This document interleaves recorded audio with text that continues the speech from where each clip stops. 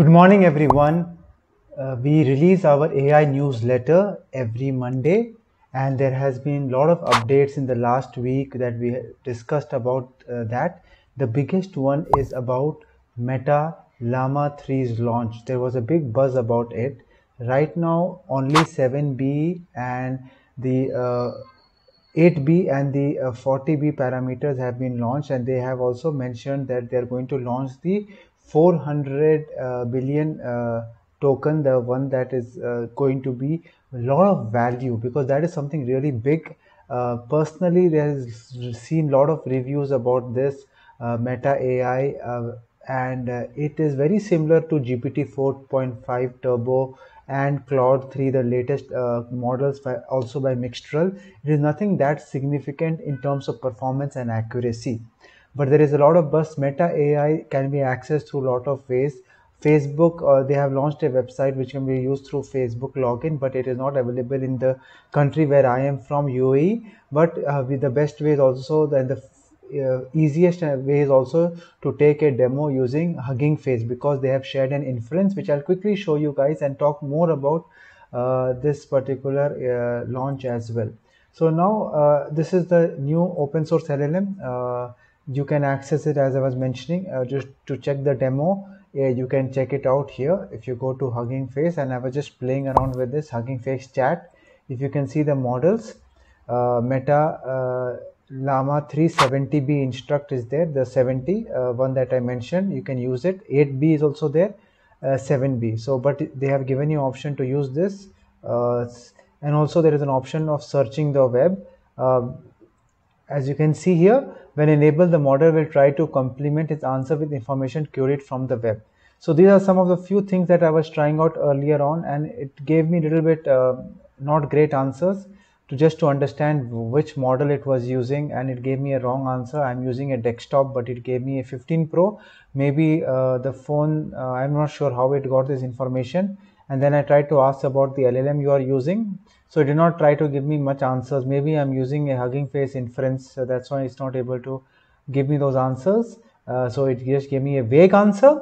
Plus we have the cutoff, knowledge cutoff that we have. We were asking about the knowledge cutoff, which it was not able to give. So not that interesting thing that personally I feel it is not that revolutionary. And also for calculation, I try to do a calculation which is also it is approximately the calculation, the answer is in Google in the calculator, it is 7400987115. But here there is a difference. So the calculation also, people were saying it is supposedly be better in calculation. I think this is not doing the giving you the correct option. So you have to have the comprehension. Still it is not up to the mark. And in the Meta AI launch, if the biggest thing is personally what I see is when the 400 billion token parameter model will be launched, and that is going to be revolutionary, and it may be more accurate, and it may be groundbreaking, because right now OpenAI has already been doing those things already. But the best thing is, personally the best thing is the open source.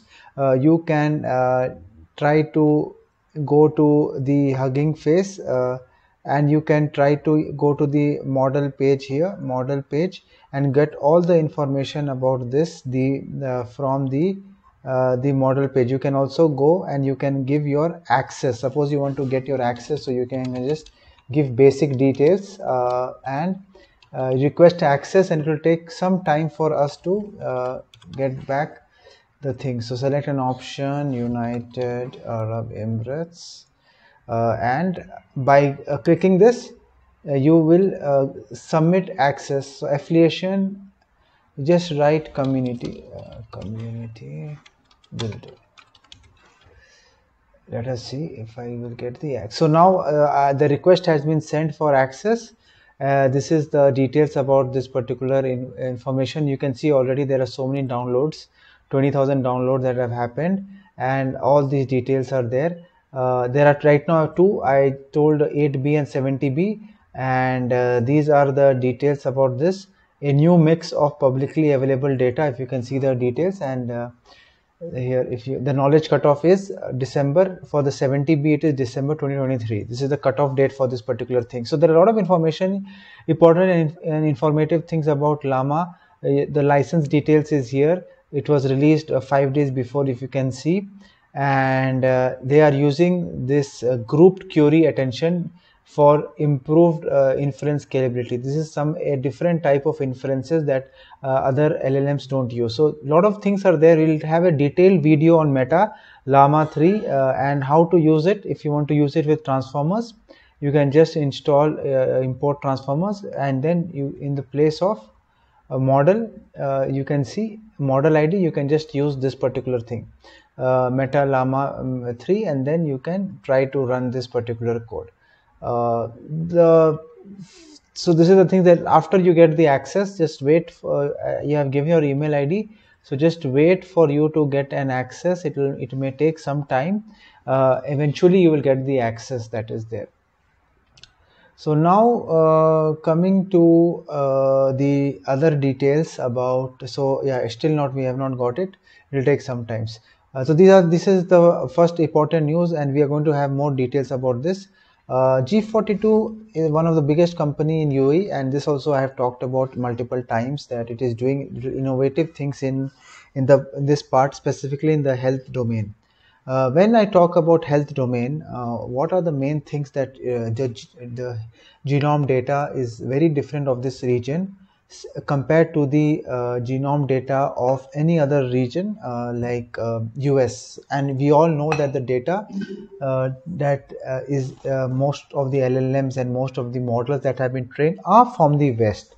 So this is some new, they need to do something from this region, specifically the Asian region. So this particular G42 has been doing it for a couple of years. They are building their own, even large language model for Arabic, their own health, M42 health, the database, and they're doing a lot of innovative things within this region, and they are doing it from the ground. And that's why Microsoft has invested some potential in this particular company, so that it helps in the advancement of the AI technology in this region. And this partnership is a very good boost for the UAE, specifically the MENA community, the MENA region, that companies from the West, the big tech companies, are investing, and they believe in the talent potential of this particular area. Personally, it is a very good thing for us being in the UAE and seeing the advancements that are there. We will have more details about this, and one of the tools that I personally am using for some of the content generation, because it becomes little easy, it is putting everything in one place. I will create a dummy video, a demo video showing how to use this tool. It is a very good tool. It brings everything together. You don't need to again search for prompts. You don't need to, they will understand your pattern and behavior and give you specific outputs every time. And you have options to even select models. You don't need to take the premium of different LLMs that you are using. And it is one of the best AI powered creativity tool that I have come across. And you can also help it for creating SEO content. I will share the link also to get the free access for this tool. Download it, try it for some time. If you like it, then you can continue for a small cost, or else you can always cancel. But try it out, it is good. There are many tools out there, but Writesonic is not, it is before the ChatGPT era boomed, right? It was, this tool was there, like Jasper, this tool was there, Writesonic was there, using these GPTs, that is prior to the ChatGPT buzz. They were using these GPTs as well to train and to give the completions, and it is a good tool. Try it out, and we will share the link with you as well. This is a news about from Microsoft. Interesting that the Wasa is it's a tool that can generate talking videos by combining a headshot and an audio clip, somewhat related to Hagen, but it is a tool, new tool. There are, any new tool comes with a lot of privacy concerns, so still we need to play around how this can be under the AI Act of Europe, how this can be made sure that it does not create more deepfakes and cause issues. Adobe Prime is integrating several AI video generation models within its platform, and this is very good news because many content or graphic designers are using Adobe Premium tool, and they don't need to go to Midjourney or any other tool to start creating the applications or the images, the animations, the 3D models. So this is a good news even for these models, right? These multimodal models like Pika, Runway, and Sora. It is a good opportunity for getting a wider audience and access to the big chunk of community who uses Adobe Premiere. Now, this is the news about US Air Force. They have conducted the first AI dogfight, pitting an AI-controlled jet against a human-piloted jet, and it is interesting. It was interesting. More details are there available on the internet about this. The videos are also there, and this really demonstrates the growing capability of AI in combat, in complex combat situations, right? And human AI introduced a new gadget called Human AI Pin, which can record and transcribe the conversations with consent. And this is something the future of these technologies coming together and really helping for journalists, students, or meeting attendees who need to take detailed notes. Like we have AI tools for meetings, which we use specifically for Zoom and all those things. So it's an amazing tool that is there. Now we have Logitech is introducing an AI prompt builder for their Logitech mice, and this is a very good way to interact with the computer, and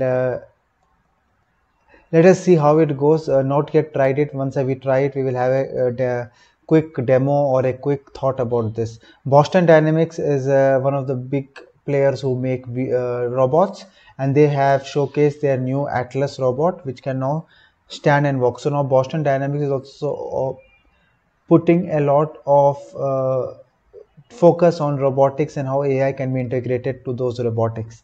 Some of the other things that are there, we have make.com is one of the amazing tools for automations. We have Paul Cohen, one of our AI community members, who is going to do this workshop. To register, you can click in the URL at the comments or on the description, as well as the this wonderful talk that we are going to have on Saturday, the 50th community meetup, building products for the AI world. So do register for these two events. It's going to be amazing. How to build products is one of the things that we're also pushing a lot in our AI residency program. And if you are not aware of our AI residency program, it is a new initiative wherein you will learn the skills of how you can use the AI technology and build your products, right? Like use basic Python, AI basics, generative AI basics, build small projects, do some open source contributions if you are in that space, then use more of LLM RAG fine tuning, build better projects, put in your portfolio LinkedIn, then create a big wireframe and POC, and then monetize your final project, monetize or do your final project that has to be shown. So these are the things that are there.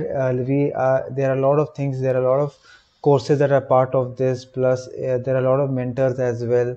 So this is something very interesting. Have a look at this link at below. This is very different from a course, very different from a boot camp. It is not even a cohort where I'm going to teach you XYZ. It's going to be like a program wherein it's going to be one-to-one. You come, you talk to me, I guide you, and I will give you a path wherein I can help you take it forward. So these are some of the things that I'm going to do in this particular program. So now coming to the what are the things that we want you to do is, this is a part of the weekly updates that we have, and every mentor tells us that we need to keep up to date with the things that are happening, and we try to filter out the main things that are happening in the AI space that you need to know about, specifically how technology is evolving and changing and how companies are using it. And specifically one of news major news from this MENA region as well, because we are a community based out of this region, global community. So if you like our work, please do like and subscribe this YouTube, spread it across, register for the workshops that are going to happen. One is going to happen on the 25th, that is on the tomorrow evening, and the other one is going to happen on Saturday, 4 p.m. Dubai time. And that's it. Thank you for watching this video, and see you in the next video. Have a great day.